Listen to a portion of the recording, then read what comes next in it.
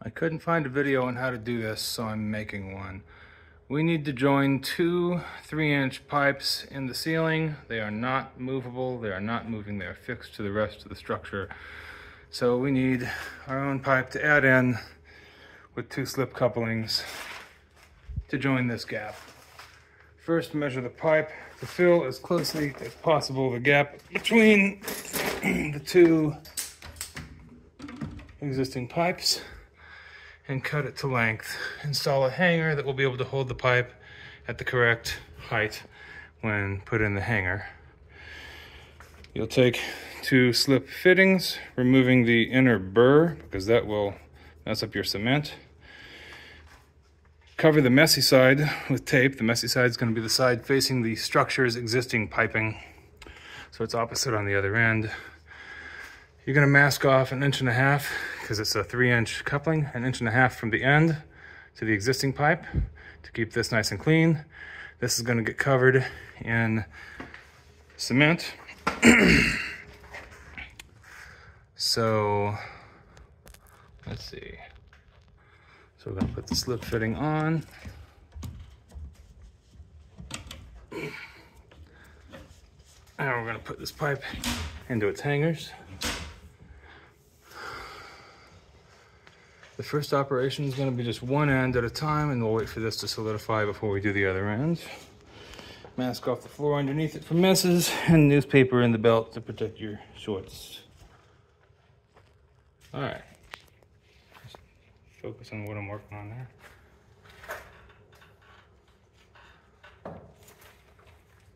We want a lot of material to be pulled. Is it running? It's running, okay. Yes.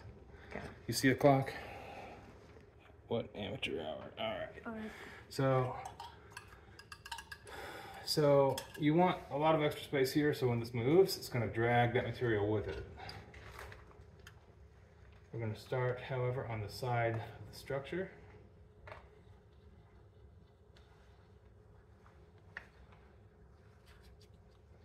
Feel your way around back there, zigzag, get it all purple. Probably should have started on the top, not the bottom. That's fine. Okay.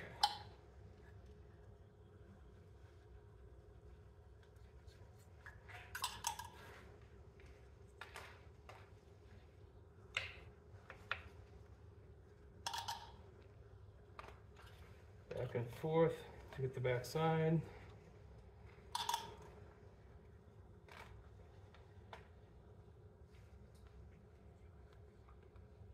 Okay, now with the cement,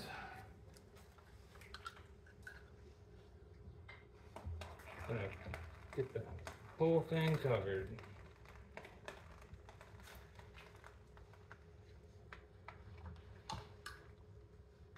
Quickly is the name of the game.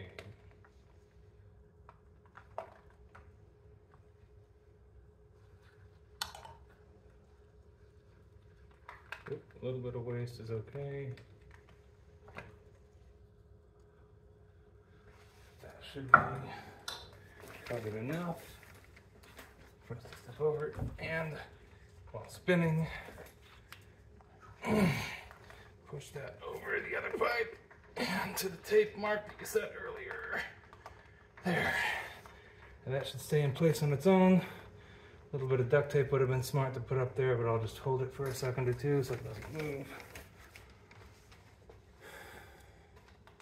One side down. Do the other one in a second.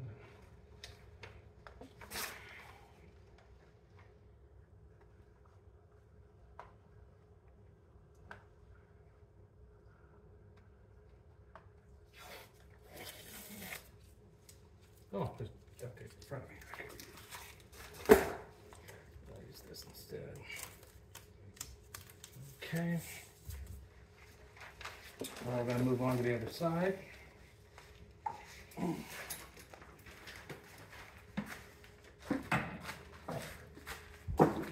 Same thing down here.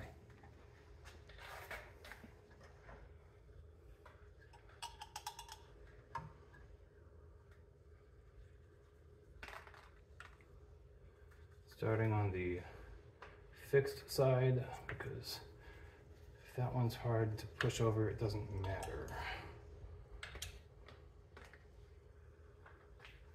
Doesn't matter as much as this big long section on the right.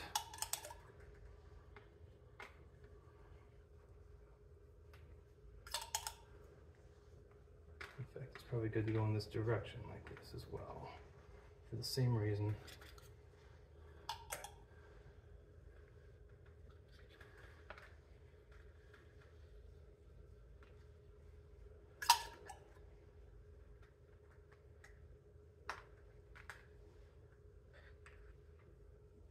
A face shield is a smart touch as well to keep this stuff out of your eyeballs.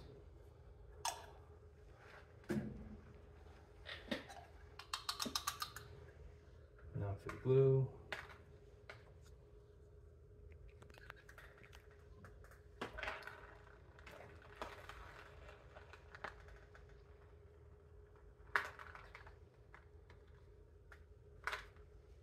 We'll do 2 coats just like the other side.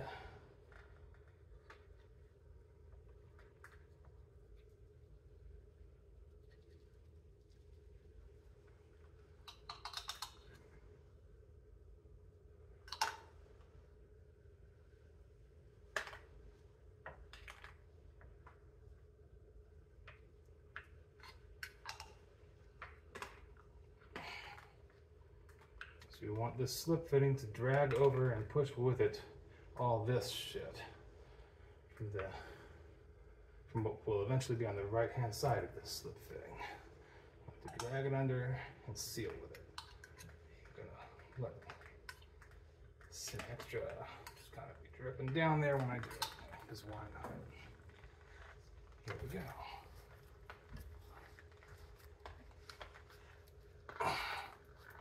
Twisting as I go, and it's on.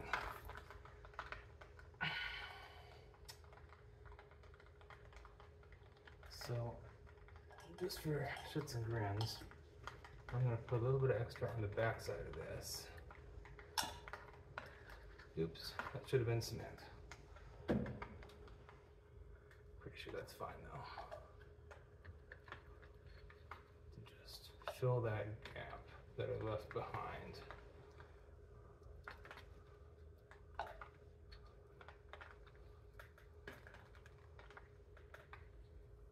Normally you would not seal the back side of a fitting like that.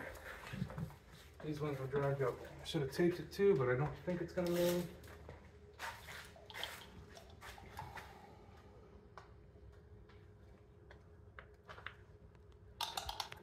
These slip fittings are not beveled like other fittings, so I don't think they're inclined to move.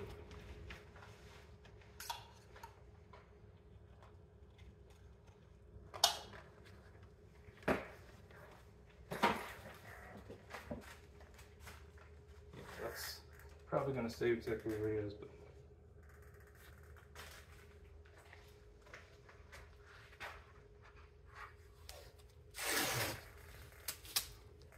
put some tape on it just for good luck. All right, so I think that's done. You take off your gloves now. I bet that's going to hold. That's how you do bridging a gap of between 2 stationary pipes using 2 slip fittings, and I'll call that a bridge pipe.